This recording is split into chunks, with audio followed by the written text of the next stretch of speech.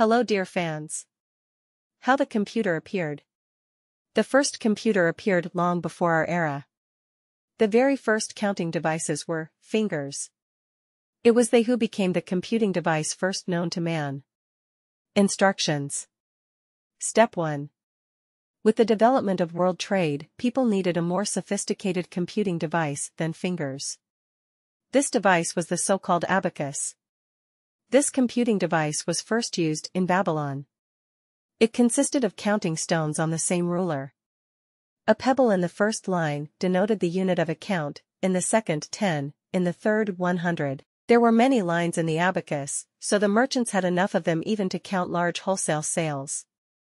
For many millennia, this device has helped humanity in calculations and calculations. The abacus was modified, made of silver, then of gold. Its sizes varied, from large to portable, which easily fit into a pocket. In Russia, at the same time, they created their own calculating device, which they called accounts. They were made of wood, and this was their only difference from the abacus. Step 2. The next invention was the logarithms of the Scottish mathematician John Napier. To help them, he invented the counting sticks used by people to this day.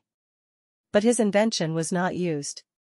It's just that in the same era, a new mechanical device was invented.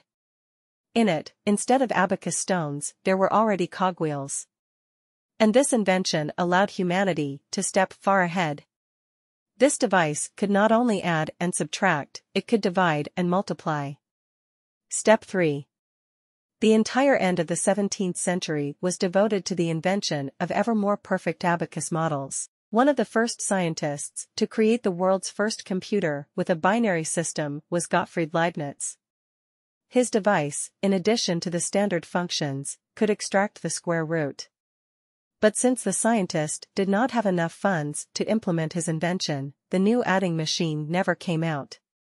But the Frenchman Thomas de Colmar was much more fortunate. He nevertheless set up the sale of the adding machine. And at the end of the century, the device turned into a commodity of world demand. This happened thanks to the most talented seller, Witold Oudner, who arranged the supply of this device to Russia. Step 4.